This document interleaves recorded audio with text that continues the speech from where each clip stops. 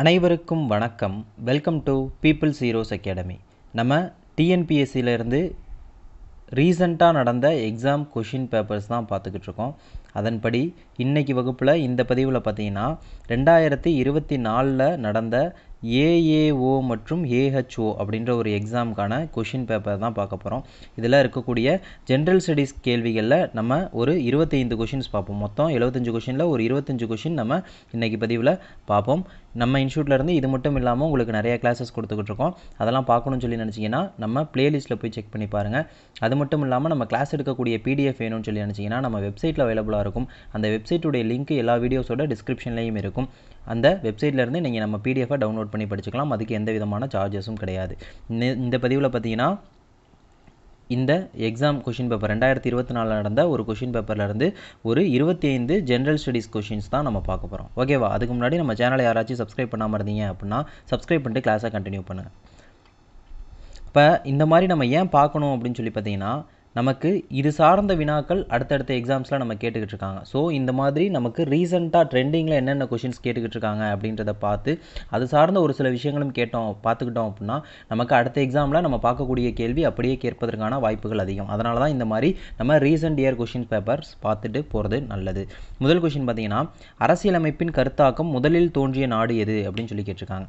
கான்ஸ்டியூஷனோட கருத்தாக்கம் முதல்ல எந்த கண்ட்ரியில் தோன்றுச்சு அப்படின்னு சொல்லி கேட்டிருக்காங்க. அமெரிக்க ஐக்கிய நாடுகள் தான். இதை பொறுத்த வரைக்கும் ஃபஸ்ட்டு இங்கிலாந்தில் 1215 இது நம்ம பார்த்தோன்னா நார்மலாக இங்கிலாந்து அப்படி தான் சொல்லி யோசிப்போம். ஏன்னா 1215 முதலாக இங்கிலாந்தில் ரைட்ஸ் ஃபார் பீப்புள், அதாவது மக்களின் சாசனம், உரிமை சாசனம் அப்படின்ற ஒன்று கொண்டு வந்திருப்பாங்க. அதை தான் மகா சாசனம் அப்படின்னு சொல்லி சொல்லுவோம். அதன்படி தான் ஏதாச்சும் ஒரு உரிமை சார்ந்த விஷயங்கள் நடந்துச்சு அப்படின்னா மகா சாசனம் அப்படின்னு சொல்லி சொல்லுவோம். ஆனால் முதலாக கான்ஸ்டியூஷன் அப்படின்றது எங்கே ஸ்டார்ட் பண்ணாங்க அப்படின்னா யூஎஸ்ஏல தான். 1791 யூஎஸ்ஏவோட கான்ஸ்டியூஷன் எழுதுகிறாங்க. அது ஒரு எழுதப்பட்ட அரசியலமைப்பு. உலகின் முதல் எழுதப்பட்ட அரசியலமைப்பும் நம்ம அமெரிக்காவுடைய கான்ஸ்டியூஷன் தான். அடுத்த கொஷின் பார்த்தீங்கன்னா பால்ட்டிலேருந்து, இந்தியாவின் நாடாளுமன்ற கட்டிடத்தை வடிவமைத்தவர்கள் யார் அப்படின்னு சொல்லி கேட்டிருக்காங்க. நமக்கு ஸ்கூல் புக்கில் இருந்தால் இந்த 2 வினாக்களுமே வந்திருக்கு. இதுக்கு ஆன்சர் என்ன அப்படின்னு சொல்லி பார்த்தீங்கன்னா ஹெர்பர்ட் பேக்கர் மற்றும் எட்வின் ஹெட்டியன்ஸ் அப்படின்னு கொடுத்துருக்காங்க. அதாவது எட்வின் லூட்டியன்ஸ் அப்படின்னு சொல்லி புக்கில் இருக்குது. ஹெட் அப்படின்றது போல எட்வின் லூட்டியன்ஸ் அப்படின்னு சொல்லி புக்கில் இருக்குது. இவங்க 2 பேரும் தான் இதுக்கு ஆர்கிடெக்ட் பண்ணியிருப்பாங்க, அதாவது வடிவமைச்சிருப்பாங்க. 1912 to 13 இதை வடிவமைச்சிருப்பாங்க. இப்படி இருக்கலாம் அப்படின்னு சொல்லி வடிவமைச்சிருப்பாங்க. ஆனால் இது எப்போ கட்ட ஆரம்பித்தாங்க அப்படின்னா 1921 கட்ட ஆரம்பித்து 1927 தான் கட்டி முடிச்சிருப்பாங்க. இந்த கொஷின் ஏன் வந்திருக்கு அப்படின்னு சொல்லி பார்த்தோன்னா, நமக்கு இப்போ பார்லிமெண்ட்டு பில்டிங் புதுசாக ஒன்று கட்டி ஓப்பன் பண்ணிட்டாங்க.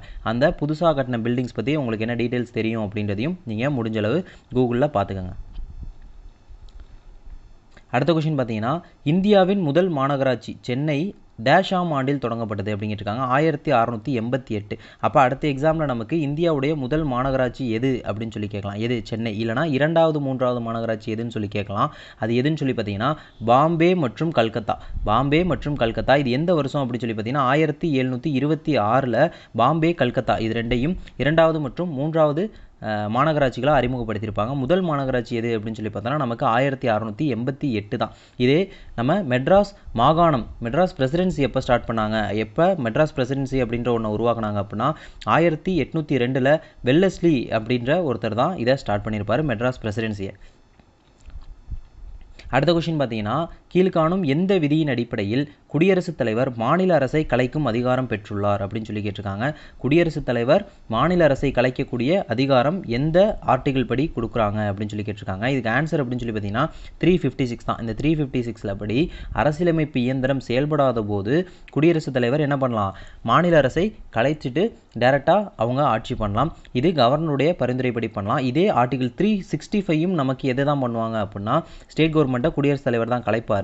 ஆனால் இந்த 365 படி எப்போ பண்ணுவாங்கன்னா மத்திய வழிகாட்டுதல்களை பண்ணுறதுக்கு இங்கே ஏதோ ஒரு பிரச்சனை பண்ணுறாங்க அப்படின்னா, இப்போ எக்ஸாம்பிளுக்கு சென்ட்ரல் கவர்மெண்ட் ஏதோ ஒரு ஆக்ட் போடுது, ஏதோ ஒரு திட்டம் செயல்படுத்துகிறாங்க அப்படின்னா அதை இந்த ஸ்டேட்டில் பண்ணாமல் இருக்கிறது, அதை பண்ண விடாமல் தடுக்கிறது, இந்த மாதிரி விஷயங்கள்லாம் பண்ணும்போது கவர்னர் சொல்லி குடியரசுத் தலைவர் இந்த 365 படி கலைப்பார். ஓகேவா? ஆனால் ஆர்டிகல் 356 படி பார்த்தோன்னா ஏதோ ஒரு பிரச்சனை இருக்குது அங்கே அப்படின்னு சொல்லி நினைக்கிறப்போ அரசியலமைப்பு இயந்திரம் செயல்படாத போது 356 படி மாநிலங்களில் பண்ணுவார். இதுக்கு இப்படி இப்படி கேட்டாங்கன்னா ஃபஸ்ட்டு 356 இருந்துச்சுன்னா 356 தான் ஆன்சர். 365 அப்படின்றது அவங்க மென்ஷன் பண்ணியிருந்தாங்கன்னா மத்திய வழிகாட்டுதல்களை இயங்க தவறும் போது ஏற்படும் விளைவுகள் தான் 365. ஓகேவா? ஆர்டிகல் 352 அப்படின்னு சொல்லி பார்த்தோன்னா தேசிய நெருக்கடி, 360 அப்படின்னு சொல்லி பார்த்தோன்னா நிதி நெருக்கடி பற்றி பேசக்கூடியது. அடுத்து பார்த்தீங்கன்னா எந்த நாட்டில் இருகட்சி ஆட்சி முறை நடைமுறையில் உள்ளது அப்படின்னு சொல்லி கேட்டிருக்காங்க. இங்கிலாந்து மற்றும் அமெரிக்கா USA இது ரெண்டுலேயும் நமக்கு இருகட்சி ஆட்சி முறை இருக்கும். சைனா அப்படின்னு சொல்லி பார்க்கும்போது நமக்கு ஒரு கட்சி ஆட்சி முறை. சைனாவில் ஒரு கட்சி ஆட்சி முறை. சைனா, கியூபா, சிங்கப்பூர் இங்கெல்லாம் ஒரு கட்சி ஆட்சி முறை. பலகட்சி ஆட்சி முறைகள் அப்படின்னு சொல்லி பார்க்கும்போது பிரான்ஸு, சோவியத் யூனியன் அதாவது ரஷ்யா, இந்தியா, ஸ்ரீலங்கா இங்கெல்லாம் நமக்கு பலகட்சி ஆட்சி முறைகள் நடைமுறையில் இருக்கும். பல கட்சிகள் இருக்கும். ஒரு கட்சி ஆட்சி முறைனா அந்த நாட்டில் ஒரு கட்சி தான் இருக்கும், அதற்கான தலைவர்கள் தான் மாறுவாங்க. இரு கட்சினா 2 கட்சிகள் மாற்றி மாற்றி தலைவரை மாற்றி ஆட்சி பிடிக்கலாம். அடுத்து பார்த்தீங்கன்னா ஒரு பொறுத்துக்க கொடுத்துருக்காங்க. ரைட் டு ஓட் அப்படின்றது என்னன்னா ஒரு அரசியல் உரிமை. ரைட் டு ஓட் அப்படின்றது ஒரு அரசியல் உரிமை. ஆர்டிகல் 326 ரைட் டு ஓட்டை நமக்கு கொடுக்குது. அடுத்து பார்த்தீங்கன்னா சங்கம் அமைக்கும் உரிமை அப்படின்னு சொல்லி பார்த்தீங்கன்னா ஒரு சுதந்திர உரிமை. நமக்கு அடிப்படை உரிமைகள் இருக்கக்கூடிய ஒரு சுதந்திர உரிமை. ஆர்டிகல் 19 இதை பற்றி பேசியிருக்காங்க. பாரம்பரியத்தை பாதுகாக்கும் உரிமை அப்படின்னு சொல்லி பார்த்தீங்கன்னா இது பண்பாட்டு உரிமை. ஆர்டிகல் 29 இதை பற்றி பேசியிருக்காங்க. குழந்தை தொழிலாளர் அப்படின்னு சொல்லி பார்த்தீங்கன்னா சுரண்டலுக்கு எதிரான உரிமை. ஆர்டிகல் 24 இதை பற்றி பேசுது. ஓகேவா? உரிமைகள் பற்றி நமக்கு ரிப்பீட்டடாக கொஷின்ஸ் கேட்டுட்டு தான் இருக்காங்க. ஸோ நல்லா பார்த்துக்கணும் அடிப்படை உரிமைகள். ஓகேவா? அடுத்த கொஷின் பார்த்தீங்கன்னா வளர்ச்சி விகிதத்தின் அடிப்படையில் இலக்கை அடையாத 5 ஆண்டு திட்டங்கள் என்னென்ன அப்படின்னு சொல்லி கேட்டிருக்காங்க. டார்கெட்டை அட்டைன் பண்ணாத 5 இயர் பிளான்ஸு என்னென்ன அப்படின்னு சொல்லி கேட்டிருக்காங்க. அப்போ 5 இயர் பிளான்ஸ்லேருந்தும் நமக்கு கொஷின்ஸ் கேட்குறாங்க. எக்கனாமிலேருந்து ஒரு 4-5 கொஷின் கேட்குறாங்க அப்படின்னா ஒரு கொஷின் 5 இயர் பிளான்ஸ் பற்றி நமக்கு கேட்டுறாங்க. 5 இயர் பிளான்ஸ் இல்லைனா திட்டக்குழு இல்லைனா நித்தி ஆயோக் இதை வச்சு ஏதோ ஒரு கொஷின் கேட்டுறாங்க. அதன்படி இந்த எக்ஸாமில் 5 இயர் பிளான் பற்றி கேட்டிருக்காங்க. முதல் 5 ஆண்டு திட்டம் அப்படின்னு சொல்லி பார்த்தோன்னா டார்கெட்டை அச்சீவ் பண்ணியிருக்கும். 2.1 வச்சுருப்பாங்க, 3.6 போயிருக்கும். இந்த முதல் 5 ஆண்டு திட்டம் அப்படின்னு சொல்லி பார்த்தோன்னா அக்ரிகல்ச்சரை டெவலப் பண்ணுறதுக்காக பிளான் பண்ணியிருப்பாங்க. இரண்டாவது 5 ஆண்டு திட்டம் அப்படின்னு சொல்லி பார்த்தோன்னா 4.5 வச்சுருப்பாங்க. ஆனால் 4.1 தான் வந்திருக்கும். ஸோ இது ஒரு தோல்வி அடைந்தது. ஸோ இது வராத ஆன்சரில் நமக்கு இது வரும். அடுத்து பார்த்தீங்க அப்படின்னா 3ஆம் 5 ஆண்டு திட்டம். இந்த செகண்ட் வந்து பார்த்தீங்கன்னா தொழில் வளர்ச்சிக்காக 3ஆம் 5 ஆண்டு திட்டம் அப்படின்னு சொல்லி பார்த்தோன்னா 5.6 வச்சுருப்பாங்க, 2.2 தான் வந்திருக்கும். இது அடிப்படை தொழில்களுக்காக கொண்டு வந்திருப்பாங்க. ஸோ இதுவும் நமக்கு ஃபெயிலியரான ஒன்று தான். 4ஆம் 5 ஆண்டு திட்டமும் நமக்கு ஃபெயிலியரான ஒன்று தான். பங்கு நிதியுடன் வளர்ச்சி அப்படின்ற ஒரு டார்கெட்டோட போயிருப்பாங்க. 5.7 டார்கெட் வச்சுருப்பாங்க, ஆனால் 3.3 தான் நமக்கு அச்சீவ் பண்ணியிருப்பாங்க. ஸோ இந்த 3 தான் ஃபெயிலியர். 2, 3, 4 இது 3 ஃபெயிலியர். நமக்கு எது பாஸ் ஆனது அப்படின்னு சொல்லி பார்த்தீங்கன்னா 1, 5 அப்புறம் 6, 7, 8 1, 5, 6, 7, 8 இதெல்லாம் நமக்கு சக்ஸஸ் ஆகிருக்கும். இது மட்டும் இல்லாமல் நமக்கு 2, 3, 4 வேறு என்ன இருக்குது பேலன்ஸ் இருக்கக்கூடிய 9, 10, 11, 12 இந்த 12 பாதிலே ஸ்டாப் பண்ணியிருப்பாங்க. மற்ற எல்லாமே நமக்கு ஃபெயிலியர் தான். பாஸ் ஆனது எதுன்னு சொல்லி தெரிஞ்சுக்கிட்டாலே போதும். 1, 5, 6, 7, 8 இதெல்லாம் நமக்கு சக்ஸஸ் ஆகிருக்கும். 5 இயர் பிளான்ஸ், திட்டக்குழு இல்லைனா நித்தி ஆயோக் இந்த 3லேருந்து கண்டிப்பாக ஒரு கொஷின் கேட்டுட்டு தான் இருக்காங்க. ஈஸியானதான், நல்லா படிச்சுக்கலாம். ஓகேவா? அடுத்து பார்த்தீங்கன்னா இந்திய அரசு முதல் தொழிற்கொள்கையை அறிவித்த ஆண்டு அப்படின்னு சொல்லி கேட்டிருக்காங்க. அப்போ அறிவித்த ஆண்டுன்னு சொல்லிட்டு நமக்கு கொஷினை படித்தோன்னா ஹாப்பி ஆயிடுவோம். ஏன்னா மோஸ்ட்லி தெரியும் 1948 தான் முதல் தொழிற்கொள்கை நம்ம சுதந்திரம் அடைந்த அடுத்த வருஷம் தான் ரிலீஸ் பண்ணியிருப்பாங்க. ஆனால் இங்கே ஆண்டுன்னு கேட்டுட்டு கீழே என்ன பண்ணிட்டாங்கன்னா தேதியும் மாதமும் கொடுத்துட்டாங்க. அப்போ தேதியும் மாதமும் தான் இங்கே கேட்டிருக்காங்க. என்ன ஆன்சர் அப்படின்னு சொல்லி பார்த்தீங்கன்னா 6 ஏப்ரல் 1948 தான் பண்ணுறாங்க. இதனுடைய நோக்கம் என்ன அப்படின்னா கலப்பு பொருளாதாரத்தை மிக்சட் எக்கானமியை அறிமுகப்படுத்தணும் அப்படின்றதான் இதனுடைய நோக்கம். இதுக்கப்புறம் 1956, 77, 80, 90, 91 இந்த மாதிரி நிறைய தொழிற்கொள்கைகள் பண்ணியிருப்பாங்க. இருந்தாலும் முதல் தொழிற்கொள்கை அப்படின்றதுனால இது ரொம்ப முக்கியம். 1948 ஏப்ரல் 6 எல்லாமே 1948 கொடுத்துட்டாங்க. 3 மார்ச் கொடுத்துட்டாங்க. சாரி ஓகே 2 ஏப்ரல் 2 மார்ச் கொடுத்துருக்காங்க. ஓகே இது நமக்கு மோஸ்ட்லி அப்போ 1948 ஏப்ரல் அப்படின்னு சொல்லி தெரிஞ்சால் நம்ம 2 ஆப்ஷனை ஒமிட் பண்ணிடலாம். பேலன்ஸ் 2 ஆப்ஷனில் ஒன்று எடுத்து போகலாம். ஏப்ரல் 6. அடுத்த கொஷின் பார்த்தீங்கன்னா இந்தியாவில் உள்ள வரிகள் இது ஈஸியான ஒரு கொஷின். நேர்முக வரி, மறைமுக வரி. நேர்முக வரி அப்படின்னா இன்கம் டேக்ஸ் இதெல்லாம். மறைமுக வரிகள் அப்படின்னு சொல்லி பார்த்தோன்னா நம்ம பிஸ்கட் வாங்குறோம் அப்படின்னா அந்த பிஸ்கட்டுக்கு ஒரு மறைமுக வரி கட்டுறோம். ஜிஎஸ்டி ஒரு மறைமுக வரி. இந்த ரெண்டுமே இந்தியாவில் இருக்குது. ஓகே இந்தியாவில் உள்ள வரிகள் அப்படின்னு சொல்லி பார்த்தோன்னா ரெண்டுமே இருக்குது. அடுத்த கொஷின் பார்த்தீங்கன்னா ஜிஎஸ்டி பில்லை வச்சு அடுத்த கொஷின் கேட்டிருக்காங்க. அப்போ ஜிஎஸ்டி வச்சு வரிகளை வச்சு 2 கொஷின் கேட்டிருக்காங்க எக்கனாமிக்ஸ்லேருந்து. ஃபஸ்ட்டு பார்த்தீங்கன்னா பண்டங்கள் மற்றும் பணிகள் வரி, பண்டங்கள் மற்றும் பணிகள் வரி அப்படின்னா GST, goods and service tax was past in parliament on, அதாவது இந்திய பாராளுமன்றத்தில் இந்த ஜிஎஸ்டிக்கான பில்லு எப்போ பாஸ் பண்ணுச்சு அப்படின்னு சொல்லி கேட்குறாங்க. 29 மார்ச் 2017. இந்த 2017 ஜூலை 1 தான் நமக்கு ஜிஎஸ்டியை நடைமுறைப்படுத்தியிருப்பாங்க. நல்லா தெரிஞ்சுக்கோங்க. ஸோ நமக்கு நல்லா என்ன பண்ணிட்டாங்கன்னா ஃபஸ்ட் ஆப்ஷனாக தூக்கி இந்த 2017 ஜூலை 1 வச்சுட்டாங்க. நமக்கு பார்த்தோன்னா ஃபஸ்ட் ஆப்ஷன் பார்த்தோன்னா ஆஹா சூப்பர் நமக்கு தெரிஞ்ச கொஷின் அப்படின்னு சொல்லி இந்த ஆப்ஷன் ஏல ஒரு குத்திடுவோம். ஆனால் இதுக்கு ஆன்சர் என்ன தான்? Option B. அதாவது 29 மார்ச் 2017 தான் ஜிஎஸ்டி பில்லு பாராளுமன்றத்தில் பாஸ் ஆகிருக்கும். பாராளுமன்றத்தில் அந்த தீர்மானம் நிறைவேற்றப்பட்டிருக்கும். ஆனால் எப்போ நடைமுறைப்படுத்தியிருப்பாங்கன்னா 2017 ஜூலை 1 தான் நடைமுறைப்படுத்தியிருப்பாங்க. ஓகேவா? ஓகே, இதை பற்றி ஜிஎஸ்டி பற்றி வேறு என்ன தெரிஞ்சுக்கணும் அப்படின்னு சொல்லி பார்த்தீங்கன்னா 101வது அமெண்ட்மெண்ட்டு. ஜிஎஸ்டி அப்படின்றது 101வது அமெண்ட்மெண்ட்டு. இதனுடைய கருப்பொருள் தீம் என்ன அப்படின்னு சொல்லி பார்த்தீங்கன்னா ஒரே நாடு ஒரே சந்தை ஒரே வரி அப்படின்றது. இதை பற்றி இதை ஃபஸ்ட்டு அறிமுகப்படுத்துகிற நாடு எது அப்படின்னு சொல்லிங்கன்னா ஃப்ரான்ஸ். ஜிஎஸ்டியை முதல்ல அறிமுகப்படுத்திய நாடு ஃப்ரான்ஸ் அப்படின்றது. ஆர்டிகல் 269A, ஆர்டிகல் 269Aவும் ஆர்டிகல் 279Aவும் இதை பற்றி சொல்லும். 269A அப்படின்னு சொல்லி பார்த்தீங்கன்னா ஜிஎஸ்டி வரி விதிப்பு பற்றி பேசுவாங்க.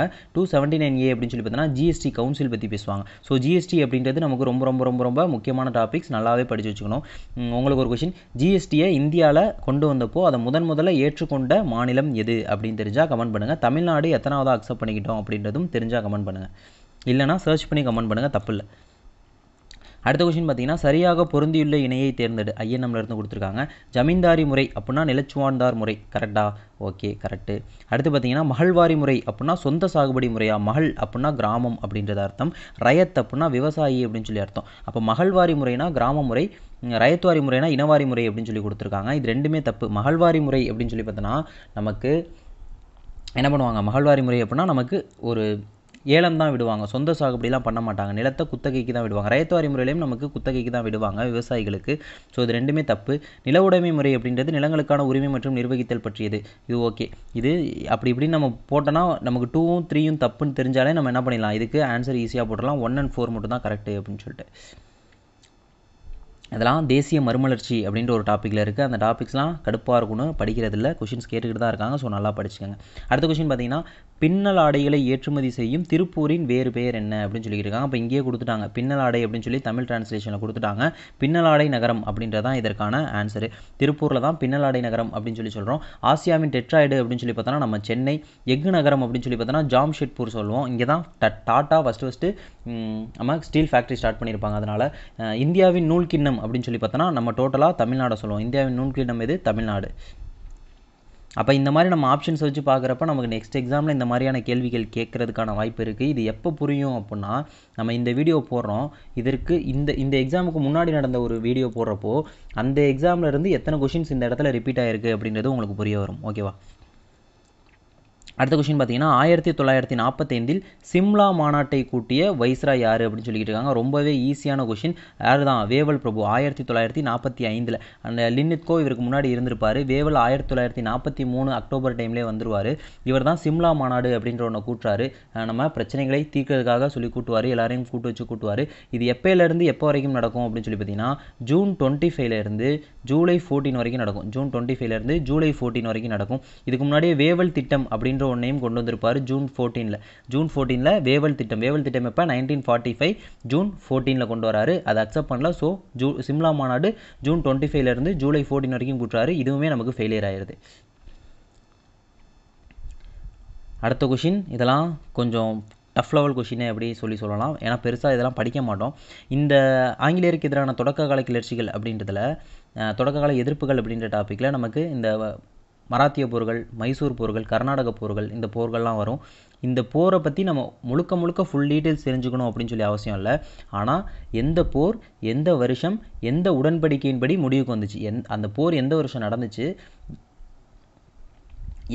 எந்த உடன்படிக்கைப்படி முடிவுக்கு வந்துச்சு அப்படின்றது தெரிஞ்சால் போதும். அந்த போர் தெரியணும், அந்த போரின் வருடம் தெரியணும், அது எந்த உடன்படிக்கையின்படி முடிவுக்கு வந்துச்சு அப்படின்னு சொல்லி தெரிஞ்சுக்கிட்டால் போதுமானது.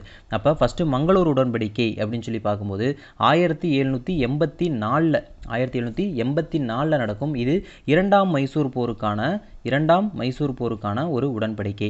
அடுத்து பாரிஸ் உடன்படிக்கை அப்படின்னு சொல்லி பார்த்தீங்கன்னா 2 பாரிஸ் உடன்படிக்கை நடந்திருக்கும். ஒன்று 1783. இந்த 1783 அமெரிக்கா போரை நிறுத்துவதற்காக, இன்னொன்று 1763 நடந்திருக்கும் 7 ஆண்டு போரை, வாரிசுரிமை போரை நிறுத்துவதற்காக. ஸ்ரீரங்கப்பட்டின உடன்படிக்கை அப்படின்னு சொல்லி பார்த்தோன்னா 1794 நடந்திருக்கும். 3ஆம் மைசூர் போருக்காக இது நடந்திருக்கும். அலகாபாத் உடன்படிக்கை அப்படின்னு சொல்லி பார்த்தோன்னா நமக்கு 1765, இது மோஸ்ட்லி தெரிஞ்சிருக்கும். பக்சார் போரை நிறுத்துறதுக்காக அலகாபாத் உடன்படிக்கை நடந்திருக்கும். இந்த மைசூர் போருக்கு ஒரு ஷார்ட்கட் அப்படின்னு சொல்லி பார்த்தோன்னா மைசூர் எம்ல ஸ்டார்ட் ஆகுதா, அந்த 3 மைசூர் போர்கள் நடந்திருக்கும்.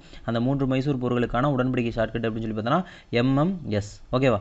மைசூர் ஃபஸ்ட்டு மெட்ராஸு மைசூரு ஸ்ரீரங்கப்பட்டினம். இது எதுக்கு? மைசூருக்கான ஷார்ட்கட்டு. இதே மாதிரி கர்நாடகா, மராத்தாஸ் எல்லாருக்கும் இருக்குது. நம்ம பின்னாடி கொஷின்ஸில் வரும்போது அதை பார்ப்போம். அடுத்த கொஷின் பார்த்தீங்கன்னா, பின்வருவனவற்றை பொருத்தி சரியான விடையை பொறுத்துக்க கொடுத்துருக்காங்க. இந்திய தேசிய காங்கிரஸுடைய மாநாடுகள் மற்றும் அந்த மாநாடு நடைபெற்ற இடம் அப்படின்னு சொல்லி கொடுத்துருக்காங்க. இதில் ஃபஸ்ட்டு நல்லா தெரிஞ்சது அப்படின்னு சொல்லி பார்த்தோன்னா சென்னை 1887 அப்படின்னு சொல்லி தெரியும். ஏன் அப்படின்னா இங்கே இது 3வது மாநாடு. அது மட்டும் இல்லாமல் பத்ருதீன் தியாப்ஜி அப்படின்றவர் தலைமை தாங்கியிருப்பார். சென்னையில் முதலாக நடந்த மாநாடு அப்படின்றதுனால நமக்கு நல்லா தெரியும். முதல் முஸ்லீம் தலைமையில் நடந்த மாநாடு அப்படின்றதும் நமக்கு தெரியும்.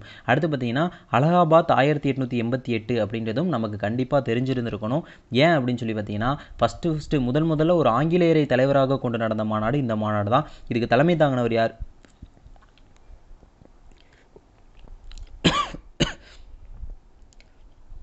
ஒரு நிமிஷம்.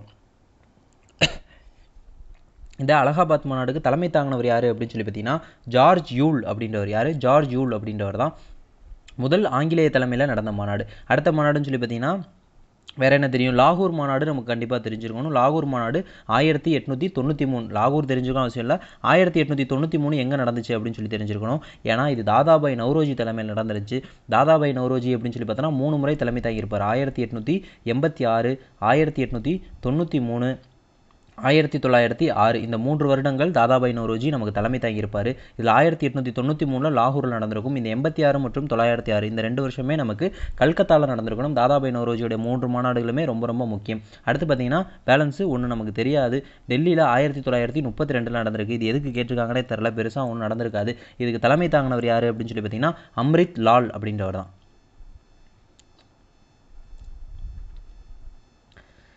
நெக்ஸ்ட் கொஷின், மூக் நாயக் இதழை அம்பேத்கர் எந்த மொழியில் வெளியிட்டார்? அப்போ நெக்ஸ்ட் எக்ஸாமில் நமக்கு மூக் நாயக் இதழை வெளியிட்டவர் யார் அப்படின்னு சொல்லி கேட்கலாம்.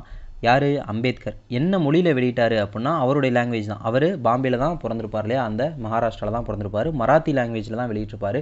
இது மட்டும் இல்லாமல் வேறு என்ன கொஷின் கேட்கலாம் அப்படின்னா மூக் நாயக் அப்படின்றதுக்கு தமிழில் என்ன அர்த்தம் அப்படின்னு சொல்லி கேட்கலாம். அப்படின்னா வாய் பேச முடியாதவர்களின் தலைவர் அப்படின்னு சொல்லி அர்த்தம். வாய் பேச முடியாதவர்களின் தலைவர் மூக் நாயக்னா. அடுத்த கொஷின் பார்த்தீங்கன்னா சந்திரிகையின் கதை யாரோடு தொடர்புடையது? அப்போ சந்திரிகையின் கதை யாரோடு தொடர்புடையது? நமக்கு நல்லா தெரியும், பாரதியார். United question. சந்திரிகையின் கதை, தராசு, இது ரெண்டும் அவருடைய உரைநடை நூல்கள். அடுத்து இந்த கொஷின்லாம் என்ன கான்செப்ட்லேருந்து எடுத்தாங்கன்னே தெரில. ரவீந்திரநாத் தாகூருடைய மனைவி பேர் என்ன அப்படின்னு சொல்லி கேட்டிருக்காங்க. மிருளாளினி தேவி அப்படின்றது தான் தாகூருடைய மனைவி பேர். என்ன மைண்ட் செட்டில் இந்த கொஷின் எடுத்தாங்கன்னு தெரில. அவங்க மனைவி பேர்லாம் எங்கேயுமே நமக்கு மென்ஷன் பண்ணல. ஓகேவா? தாகூருடைய மனைவி பேர் மிருளாளினி தேவி அப்படின்றது. கண்டிப்பாக நம்ம எழுத போகிற குரூப் 4 எக்ஸாம்லேயும் இந்த மாதிரி ஒரு சில கேள்விகள் இருக்க தான் போகுது. அதுக்கு எதுவும் பண்ண முடியாது. ஓகேவா? அது நமக்கு மட்டும் தெரியாமல் இல்லை. டிஎன்பிஎஸ்சி எக்ஸாம் எழுதக்கூடிய 25 லட்சம் பேருக்கும் இந்த கொஷினுக்குலாம் ஆன்சர் தெரிஞ்சிருக்காது. ஸோ பிரச்சனை இல்லை. இந்த தாகூர் அப்படின்னு சொல்லி பார்த்தோன்னா 1913 கீதாஞ்சலி அப்படின்ற நூலுக்காக நோபல் பரிசு வாங்கியிருப்பார். காந்திஜியை மகாத்மா அப்படின்னு சொல்லி சொன்னவர் இவர் தான். 1901 சாந்தி நிகேதன் அப்படின்ற ஒரு கல்லூரி ஸ்டார்ட் பண்ணியிருப்பார். சாந்தி அப்படின்னா அமைதி. அப்போ சாந்தி நிகேதன் அப்படின்னா அமைதியின் உறைவிடம் அப்படின்னு சொல்லி அர்த்தம். இது 1921 விஸ்வபாரதி பல்கலைக்கழகமாக உயர்ந்திருக்கும். ஓகேவா? அடுத்த கொஷின், இந்திய தேசிய இராணுவத்தை நிறுவியவர் யார்? இந்தியன் நேஷனல் ஆர்மியை நிறுவினவர் யார் அப்படின்னு சொல்லி கேட்டிருக்காங்க. யார்? நமக்கு பார்த்தோன்னே நம்ம வேகமாக போய் சுபாஷ் சந்திர போஸ் அப்படின்னு சொல்லி போடும். அப்படி போட்டோன்னா தப்பு. யார் தான்? கேப்டன் மோகன் சிங் அப்படின்ட்டு தான் கரெக்டு. இதுக்கு நமக்கு தமிழ்லையுமே கொடுத்துருக்காங்க. 1942 ஜப்பானில் சரணடைகிற இந்தியர்கள் இருக்கக்கூடிய அந்த படையை வைத்து ஜப்பானியர்கள் தான் இதை உருவாக்குறாங்க கேப்டன் மோகன் சிங் தலைமையில். இதுக்கு மிக பெரும் உதவி செய்தவர் யார் அப்படின்னு சொல்லி பார்த்தோன்னா ராஜ் பிகாரி போஸ். இந்த இந்திய தேசிய இராணுவம் உருவாவதற்கு மிக பெரும் உதவியாக இருந்தவர் யார்? ராஜ் பிகாரி போஸ் அப்படின்றவர் தான். இதுக்கப்புறம் இதுக்கு நேதாஜி எப்போ தலைமை தாங்கியிருப்பார் அப்படின்றது ரொம்ப முக்கியம். 1943 ஜூலை 2 நேதாஜி சுபாஷ் சந்திர போஸ் இதுக்கு தலைமை தாங்கியிருப்பார். அடுத்த கேள்வி யூனிட் 8லேருந்து கேட்டிருக்காங்க. தமிழ்நாட்டு சுதேசி இயக்க தலைவர்கள் பிபின் சந்திரபால் விடுதலை செய்யப்பட்ட தினத்தை டேஸ் தினமாக திருநெல்வேலியில் கொண்டாட திட்டமிட்டனர் அப்படின்னு சொல்லியிருக்காங்க. அப்போ பிபின் சந்திரபால் விடுதலை செய்யப்பட்ட தினத்தை சுதேசி தினமாக நமக்கு வஉசியும் சுப்பிரமணிய சிவாவும் செலிப்ரேட் பண்ணுறதுக்காக பர்மிஷன் கேட்பாங்க. பர்மிஷன் கொடுக்க மாட்டாங்க. அதனால் அவங்கள கைது பண்ணிடுவாங்க. ஓகேவா? இந்த நாள் என்னைக்கு நாள் அப்படின்னு சொல்லி பார்த்தோன்னா 1907 release ஆகிருப்பார். 1907 March 9 release ஆகிருப்பார். 1907 March 9 release ஆகிருப்பார். இந்த தேதியை சுதேசி தினமாக செலிப்ரேட் பண்ணுறதுக்காக 1908 பர்மிஷன் கேட்டிருப்பாங்க. பர்மிஷன் கொடுத்துருக்க மாட்டாங்க. அதனால் இவங்களே அந்த கூட்டத்தை அந்த பர்மிஷன் இல்லாமல் அந்த விஷயத்தை பண்ணிடுவாங்க. அதனால் இவங்களை மீன்ஸ் வஉசி மற்றும் சுப்பிரமணிய சிவா இவங்க 2 பேரையும் ஜூலை 4 கைது பண்ணுவாங்க. நவம்பர் மாதம் 4 ஜூலை 7 கைது பண்ணுவாங்க. நவம்பர் 4 இவங்களுக்கு தீர்ப்பு கொடுப்பாங்க. நமக்கு வஉசிக்கு 4 ஆயுள் தண்டனை, அதாவது 40 ஆண்டுகள் சிறை தண்டனையும், சுப்பிரமணிய சிவாவுக்கு 20 ஆண்டுகள் சிறை தண்டனையும் கொடுப்பாங்க. இருந்தாலும் வஉசி சீக்கிரமாகவே ரிலீஸ் ஆயிடுவார். அப்போ தான் செக்கிழுத்த செம்மல் செக்கிலுக்கு வைப்பாங்க. அதெல்லாம் தெரியும் நமக்கு. அடுத்து பார்த்தீங்கன்னா திருக்குறள்லேருந்து கண்டினியூஸாக கேட்டிருக்காங்க. திருக்குறள்லேருந்து கண்டினியூஸாக ஒரு 6 கொஷின் கேட்குறாங்க. இதுக்கு தான் திருக்குறள் படிங்கன்னு சொல்கிறது. கண்டினியூஸாக 6 கொஷின் கேட்டிருக்காங்க. இந்த 6 கொஷினில் 4 கொஷின் ஈஸியாக போடலாம், 2 கொஷின் கஷ்டம். ஓகேவா? ஓகே. திருக்குறள் படிக்கணும் அப்படின்னு சொல்லி நினச்சிங்கன்னா மொத்தம் எவ்வளோ இருக்குது அப்படின்னா ஒரு 25 அதிகாரங்கள் படிச்சுட்டு வர சொல்லியிருக்காங்க. அந்த 25 அதிகாரங்களுக்கான கிளாஸஸுமே நம்ம போட்டுக்கிட்டு இருக்கோம். நம்ம பிளேலிஸ்ட்டை போய் பார்த்தீங்கன்னா தெரியும். திருக்குறள் 25 அதிகாரங்கள் அப்படின்னு சொல்லி ஒரு பிளேலிஸ்ட் இருக்கும். ஸ்கூல் புக்கில் ஓல்டு புக்ஸில் இருக்கக்கூடிய அந்த ஒரு அதிகாரமாக நம்ம பார்த்துக்கிட்டு இருக்கோம். இதன்படி உங்களுக்கு 25 அதிகாரங்கள் இருக்கக்கூடிய அந்த 250 திருக்குறளுமே நம்ம முடிச்சு கொடுத்துடலாம். ஓகேவா? இந்த 250 திருக்குறள் நம்ம படித்ததுக்கப்புறம் இதில் இல்லாத திருக்குறள் கேட்டாலுமே நம்ம ஆன்சர் பண்ண முடியும். ஏன்னா நம்ம கிளாஸ் எடுக்கும்போது எப்படி பிரித்து படிக்கணும், எப்படி தெரியலனாலும் பொருள் எடுக்கணும், எல்லாத்தையுமே சொல்லி கொடுத்துடலாம். முதல் திருக்குறள் பார்த்தீங்கன்னா கல்லாதவர்களை வள்ளுவர் எதனுடன் ஒப்பிடுகிறார் அப்படின்னு சொல்லி கேட்டிருக்காங்க. விலங்கோடு ஒப்பிடுறாங்க. விலங்கோடு மக்கள் அணையர், இளங்குநூல் கற்றாரோடு ஏனையவர் அப்படின்ற ஒரு திருக்குறளுக்கான கொஷின். இதில் ஈஸியாக போடலாம். தெரிலனாலுமே படிக்கலைனாலும் போட்டுடலாம். ஆனால் திருக்குறள் கண்டிப்பாக தெரிஞ்சிருக்கணும். நீங்கள் நெக்ஸ்ட்டு குரூப் 4 எழுதினாலும் சரி, குரூப் 2 எழுதினாலும் சரி, கண்டிப்பாக 6-7 கொஷின் யூனிட் 8லேருந்து சாலிடாக திருக்குறள்லேருந்து மட்டும் கேட்க போகிறாங்க. அடுத்த கொஷின் பார்த்தீங்கன்னா என்பும் உரியர் பிறர்க்கு என்று வள்ளுவர் யாரை குறிப்பிடுகிறார்? அப்போ இது ஈஸியான திருக்குறள். அன்பிலார் எல்லாம் தமக்குரியர், அன்புடையர் என்பும் உரியர் பிறர்க்கு. அப்போ அன்புடையர் அப்படின்றது தான். இப்போ இதெல்லாம் பார்த்தீங்கன்னா உங்களுக்கு ஆப்ஷன் எல்லாமே ஒரே மாதிரி இருக்குது. மாண்புடையார், அன்புடையார், பண்புடையார், அறிவுடையார் அப்படின்னு சொல்லிட்டு இந்த திருக்குறள் தெரிலனா இந்த கொஷினுக்கு ஆன்சர் பண்ணுறது கஷ்டம். ஆனால் மேலே இருக்கக்கூடிய கொஷின் தெரிலனாலும் நம்மளால் ஆன்சர் பண்ண முடியும். அடுத்த கொஷின் பார்த்தீங்கன்னா பல கற்றும் கல்லார் அறிவிலாதார் என்ன வள்ளுவர் யாரை குறிப்பிடுகிறார் அப்படின்னு சொல்லி கேட்டிருக்காங்க. உலகத்தோடு ஒட்ட ஒழுகல் பல கற்றும் கல்லார் அறிவிலாதார் அப்படின்ற திருக்குறளுக்கான விளக்கம் தான் இது. யார்? உலகத்தோடு ஒட்ட ஒழுகல், அதாவது உலகியலோடு வாழாதவர் பல நூல்களை கற்றிருந்தாலும் அவர் என்னதான்? அவர் அறிவில்லாதவர் தான். அவர் அறிவில்லாதவர் தான் அப்படின்றதான் இந்த திருக்குறளுடைய அர்த்தம். இதுவும் மோஸ்ட்லி தெரிலனாலுமே நமக்கு என்ன பண்ணிடலாம்? ஆன்சர் பண்ணிடலாம். அடுத்த கொஷின் பார்த்தீங்கன்னா இதெல்லாம் நமக்கு சிலபஸ்லேயே இல்லாத ஒரு அதிகாரத்திலேருந்து இந்த திருக்குறள் கேட்டிருக்காங்க. புத்தேன் உலக வாழ்க்கையை யார் உறுதியாக வாழ்வார் என்று வள்ளுவர் குறிப்பிடுகிறார். அப்போ புத்தேன் உலக வாழ்க்கை அப்படின்றது நமக்கு என்னன்னு தெரில. நமக்கு இங்கிலீஷில் பார்த்தோன்னா தெரியுது ஹெவன். அப்போ சொர்க்க வாழ்க்கையை, தேவர்களுடைய வாழ்க்கையை யார் உறுதியாக வாழ்வாங்க அப்படின்னு சொல்லி வள்ளுவர் குறிப்பிடார் அப்படின்னா திருடாதவரை தான் குறிப்பிடார். இது என்ன திருக்குறள் அப்படின்னா கல்வர்க்கு தள்ளும் உயிர்நிலை, கல்லார்க்கு தள்ளாது புத்தேன் உலகு அப்படின்ற கல்லாமை அப்படின்ற ஒரு அதிகாரத்தில் இருக்கக்கூடிய ஒரு திருக்குறள் தான். கல்வர்க்கு தள்ளும் உயிர்நிலை, கல்லார்க்கு தள்ளாது புத்தேன் உலகு அப்படின்றது தான். இந்த கொஷினுக்கு ஆப்ஷனை நீங்கள் பார்த்தீங்கன்னா ஆப்ஷன் எல்லாத்துக்குமே உங்களுக்கு ஆன்சராக வரும். அப்போ யாரெல்லாம் சொர்க்க வாழ்க்கையை வாழ்வாங்க? திருடாமல் இருந்தால் வாழ்வாங்களா? வாழ்வாங்க. பொய் சொல்லாமல் இருந்தால் தாராளமாக வாழ்வாங்க. புறங்கூறாமல் இருந்தால் தாராளமாக வாழ்வாங்க. கோவப்படாமல் இருந்தால் தாராளமாக வாழ்வாங்க. அப்போ இந்த கொஷினுக்கு நீங்கள் திருக்குறள் தெரிலனா இந்த கொஷின் ஆன்சர் பண்ணுறது கஷ்டம். இந்த திருக்குறள் தெரிலனா கல்வர்க்கு தள்ளும் உயிர்நிலை, கல்லாருக்கு தள்ளாது புத்தேன் உலகு அப்படின்ற திருக்குறள் தெரியலனா இந்த கொஷினுக்கு ஆன்சர் பண்ணுறது கொஞ்சம் கஷ்டம் தான். இந்த திருக்குறள் ஸ்கூல் புக்ஸ்லேயோ நம்ம சிலபஸ்லேயோ இல்லை அப்படின்னா மோஸ்ட்லி யாரும் படிச்சிருக்க மாட்டாங்க. ஸோ இந்த மாதிரி கொஷின்ஸ் வரும்போது டக்குன்னு நம்ம எக்ஸாமில் ஃபீல் பண்ணக்கூடாது. எக்ஸாம் முடிச்சுட்டு வெளியே மொத்தமாக ஃபீல் பண்ணிக்கலாம். ஓகேவா? ஓகே. அடுத்த திருக்குறள் பார்த்தீங்கன்னா பொருளில்லாரை எல்லாரும் எவ்வாறு கருதுவர் என்று வள்ளுவர் குறிப்பிடுகிறார். பொருளில்லாரை எல்லாரும் எவ்வாறு கருதுவர் அப்படின்னு சொல்லி வள்ளுவர் குறிப்பிடுறாரு. இது ஈஸியாக ஆன்சர் பண்ணலாம். பழிப்பர் மேபி இருக்கலாம், அருளுவர் இறங்குவர் அப்படின்று இருக்கும்போது இப்போ பழிப்பரா எள்ளுவரா அப்படின்னு சொல்லி பார்க்கும்போது எள்ளுவர் அப்படின்றது நமக்கு அடிக்கடி திருவள்ளுவர் பழக்கப்படுத்தின ஒரு விஷயமா இருக்கும். ஸோ அந்த எள்ளுவர் போடலாம். இது என்ன திருக்குறள் அப்படின்னா பொருள் செயல்வகை. இந்த அதிகாரம் சிலபஸில் இருக்குது. பொருள் செயல்வகை அப்படின்ற ஒரு அதிகாரம். இல்லாரை எல்லாரும் எள்ளுவர், செல்வரை எல்லாரும் செய்வர் சிறப்பு. பணம் இல்லாதவரை எல்லாரும் எள்ளுவாங்க, செல்வராக இருந்தீங்க அப்படின்னா உங்களுக்கு எல்லாரும் அவங்க சிறப்பு செய்வாங்க அப்படின்றதான் இந்த திருக்குறளுடைய அர்த்தம்.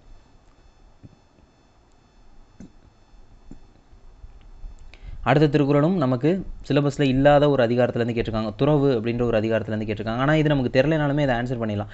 ஐம்புலன்களையும் அடக்கி ஆள்வதையும் அப்புலன்கள் விரும்புவனவற்றை எல்லாம் விட்டுவிடுவதையும் எதற்குரிய இலக்கணமாக வள்ளுவர் குறிப்பிடுகின்றார் அப்படின்னா துறவு அப்படின்ட்டு தான். முதுமை, குறிக்கோள். இப்போ ஐம்புலன்கள் அடக்கி ஆள்வதுன்னு பார்த்தோன்னே நம்ம என்ன பண்ணிடலாம், துறவு போட்டுட்டு வந்துடலாம். அப்போ சிலபஸில் இல்லாத கொஷின் நம்ம கேட்டாலும் அதை நம்ம ஈஸியாக ஆன்சர் பண்ணுற மாதிரி தான் இருக்குது. இந்த ஒரே ஒரு திருக்குறள் மட்டும் தான் நம்ம கஷ்டமாக இருந்துச்சு. கல்வர்க்கு தள்ளும் உயிர்நிலை, கல்லாருக்கு தள்ளாத புத்தேன் உலகு. அது மட்டும் தான் நமக்கு தெரியலனாலும் ஆன்சர் போட முடியாத மாதிரி இருந்துச்சு. ஆனால் மற்றபடி தெரியாத திருக்குறள் எல்லாமே நமக்கு ஆன்சர் போகிற மாதிரி தான் இருக்கு இல்லையா? ஓகே, இது என்ன திருக்குறள் அப்படின்னு சொல்லி பார்த்தீங்கன்னா அடல் வேண்டும் ஐந்தன் புலத்தை விடல் வேண்டும் வேண்டிய வெல்லாம் ஒருங்கு அப்படின்ற துறவு அப்படின்ற ஒரு அதிகாரத்துலேருந்து ஒரு திருக்குறள் தான். ஓகேவா? இந்த கிளாஸ் நம்ம இதோட முடிச்சுப்போம். திருக்குறளாக சேர்ந்து கண்டினியூஸாக இருக்கிறதுனால நம்ம 26 கொஷின்ஸாக பார்த்துட்டோம். மோஸ்ட்லி நம்ம எல்லா வகுப்பும் 25 கொஷின் அந்த மாதிரி பார்த்துப்போம். ஓகேவா? இந்த கிளாஸ் முடிஞ்சு நம்ம அடுத்த வகுப்பில் இதே கொஷின் பேப்பர்லேருந்து பேலன்ஸ் இருக்கக்கூடிய 25 கொஷின்ஸாக பார்த்துட்டு இந்த கொஷின் பேப்பர் முடிச்சுட்டு நம்ம நெக்ஸ்ட் கொஷின் பேப்பர் போகலாம். ஓகேவா? இந்த கிளாஸ் புரிஞ்சிருக்கும் அப்படின்னு சொல்லி நம்புகிறேன். இந்த கொஷின் பேப்பர் நீங்கள் கண்டிப்பாக நீங்கள் படிச்சுட்டு போயே ஆகணும். இது ரிலேட்டடாக தான் நமக்கு கண்டிப்பாக நெக்ஸ்ட் எக்ஸாம்ஸில் வரக்கூடிய கொஷின்ஸும் இருக்க போகுது. ஓகேவா? இந்த கிளாஸ் பிடிச்சிருந்துச்சு அப்படின்னா மறக்காமல் நம்ம சேனலை சப்ஸ்கிரைப் பண்ணிக்கோங்க. உங்கள் நண்பர்கள் யாராச்சும் படிச்சுக்கிட்டு இருந்தாங்க அப்படின்னா அவங்களுக்கும் தாராளமாக பகிருங்க. நம்ம அடுத்த வகுப்பில் சந்திப்போம். நன்றி, வணக்கம்.